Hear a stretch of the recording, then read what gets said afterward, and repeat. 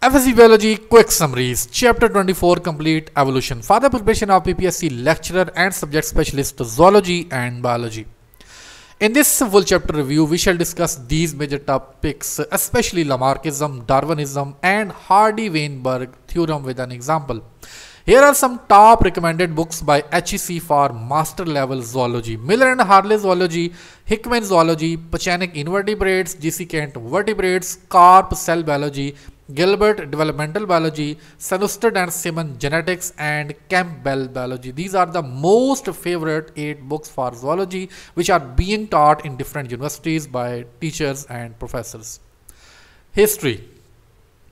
Linnaeus sought and found order in diversity of life. He introduced binomial nomenclature for naming species. Lamarck published his theory of evolution. Malthus published essay on principle of population. Cuvier contributed much to the science of paleontology and explained Earth's history by catastrophism. Lyell published principles of geology.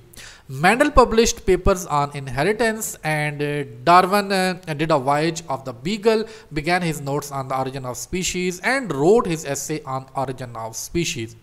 Wallace sent his theory to Darwin, and that theory was of natural selection, which he published before Darwin.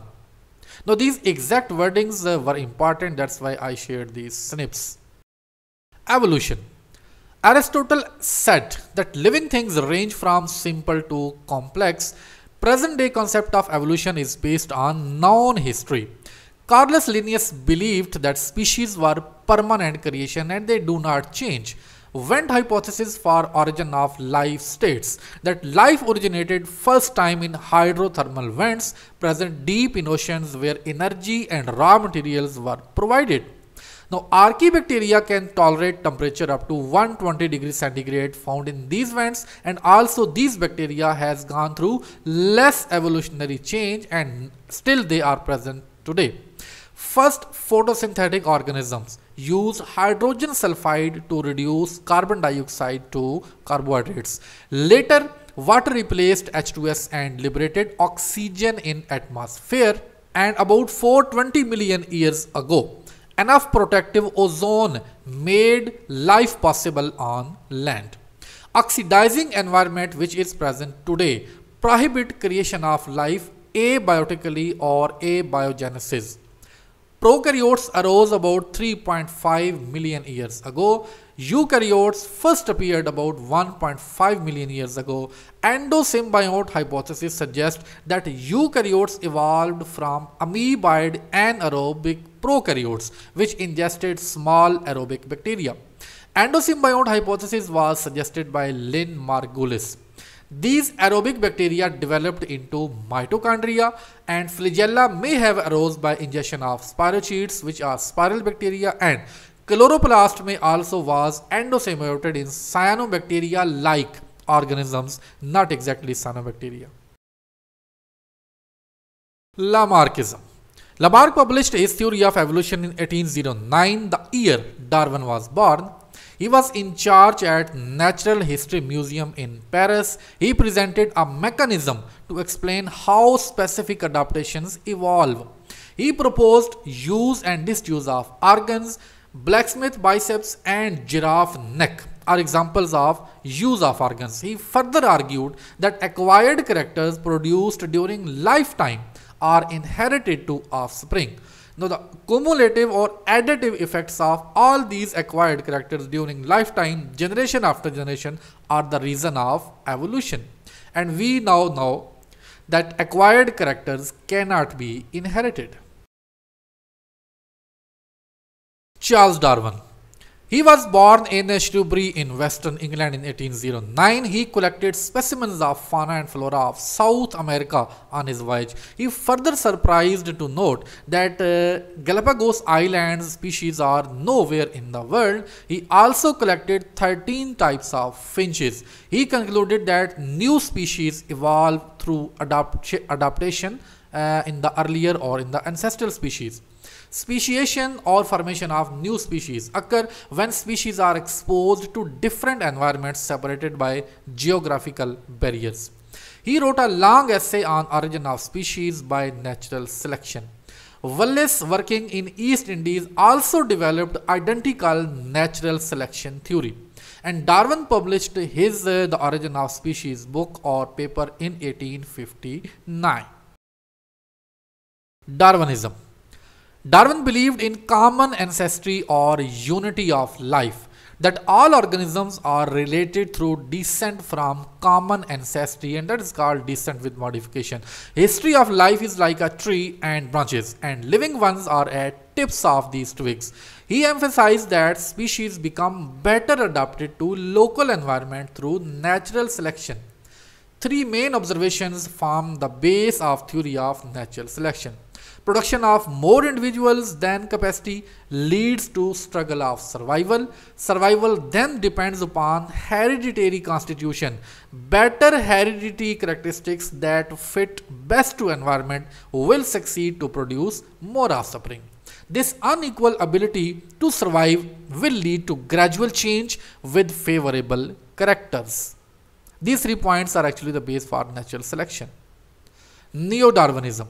Important turning point for evolutionary theory was birth of population genetics. In 1930s, Mendelism and Darwinism were reconciled on genetic basis, and on the basis of this, Neo-Darwinism was developed in 1940s. It is called modern synthesis because it integrates ideas and discoveries from paleontology, taxonomy, biogeography, and population genetics. Evidences of evolution. Darwin's theory of evolution was initially based on geographical distribution and fossil record. Islands have many endemic species. Endemic species are those species which are only present in a specific region, in a specific continent or specific area, are closely related to nearest mainland. Armored mammals lived only in America today. Fossil record predict that their ancestors occupied these continents, and at present they are descendant of their early ancestors. Fossil record is strong evidence for evolution which provides series of visual record. Like fishes, amphibians, reptiles, mammals are series of evolutionary products. Fossils are found in sedimentary rocks, very important. Comparative anatomy also provide evidence like forelimbs of human, cat, whales are similar or alike. Similarity in characteristics resulting from common ancestry is called homology. Comparative anatomy supports that evolution is a remodeling process. Now that is very important MCQ or aspect. Flowers parts are homologous evolved from leaves. Homologous organs are examples of divergent evolution, while analogous organs are examples of convergent evolution like wings of insects and wings of birds. Vestigial organs are historical remnants of structures that had functions in the past but today they are non-functional. Leg bones in whales and snakes, vermiform appendix, ear muscles in man are examples of vestigial organs. Now, embryonic development is similar in closely related organisms. All vertebrate embryos have gills. All vertebrate embryos have gill pouches on side of the throat during their early development. In fishes, they remain gills, but in terrestrial vertebrates, they become eustachian tubes that connect the middle ear with the throat in humans. Comparative embryology often develops homology among structures. DNA and proteins also show evolutionary relationship. Two species with matching DNA must have evolved from common ancestry.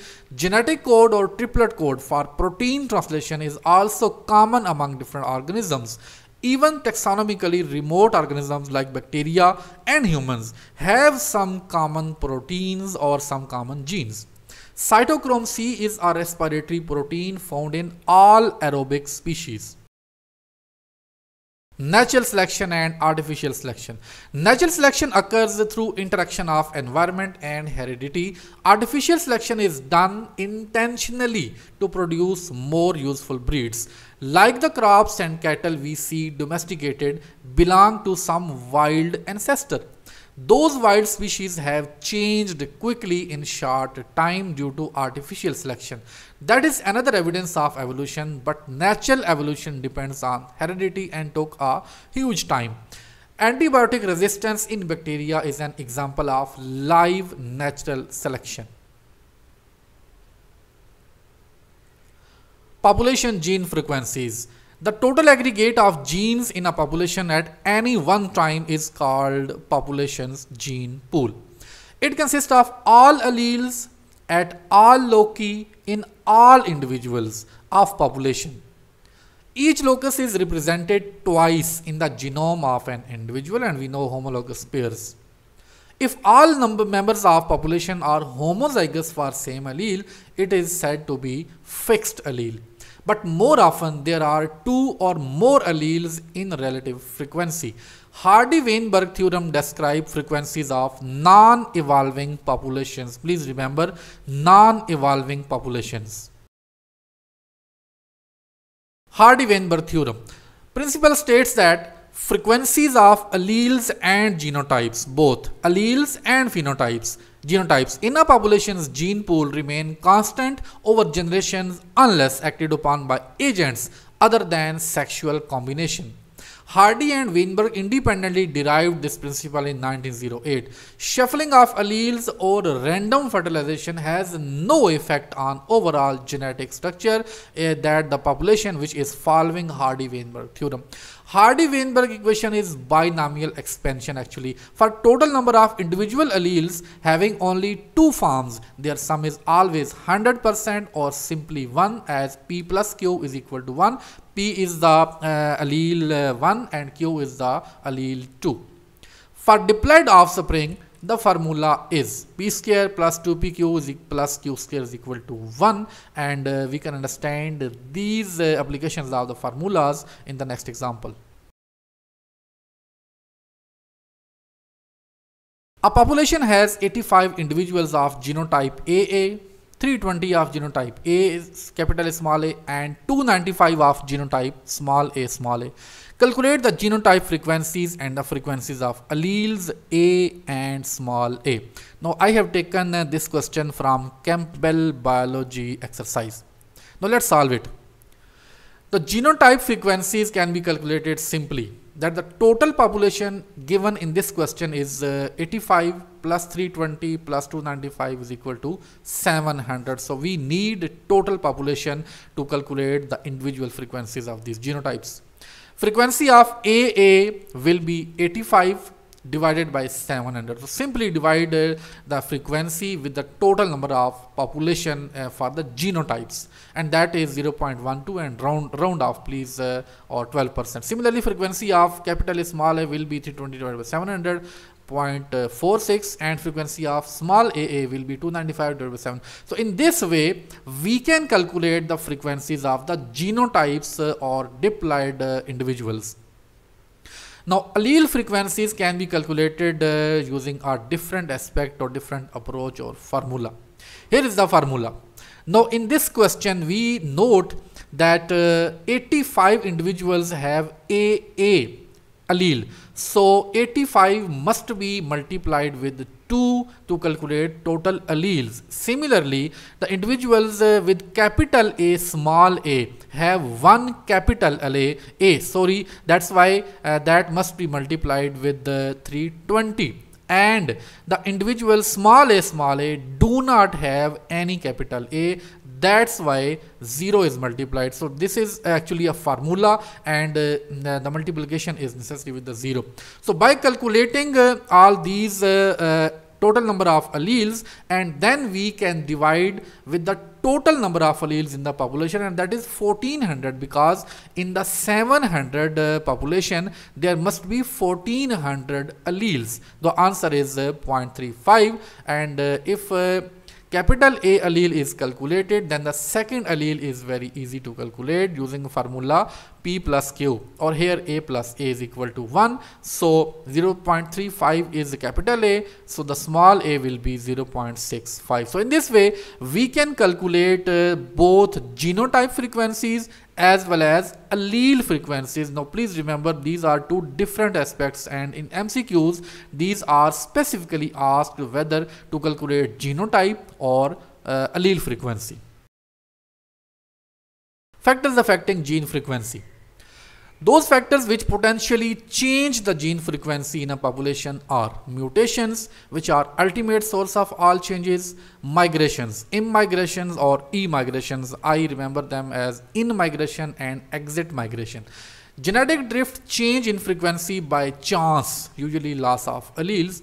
Non-random mating is mating among specific genotypes only, neglecting the other genotypes that actually will disturb the overall frequency.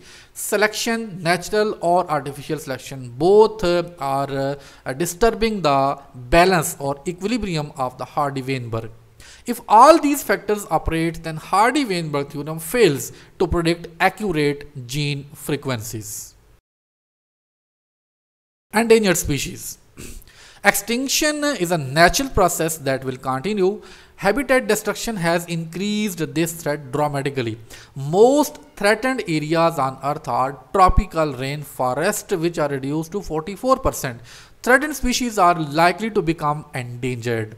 Preservation of or conservation of natural resources of wildlife may be done by natural parks, protected landscape, by use of the public, and zoos and botanical gardens. These are some ways which can be used to conserve or preserve the natural sources. In Pakistan, cheetah, tiger, Asian lion, Indian rhino, chair pheasant, crocodile and gavial have been declared extinct. Indus dolphin, black buck, common leopard, great Indian bustard, Hobara bustard, white-headed duck and marbled teal are endangered species in Pakistan, and these both are very important for you to remember. More than 500 species of plants are recorded endangered in Pakistan. Next lecture inshallah will be chapter 25, ecosystem complete. For other chapters you can watch the playlist or check the description of this video for the links. Thank you so much for being with me. Hope you enjoyed the learning. Allah Hafiz.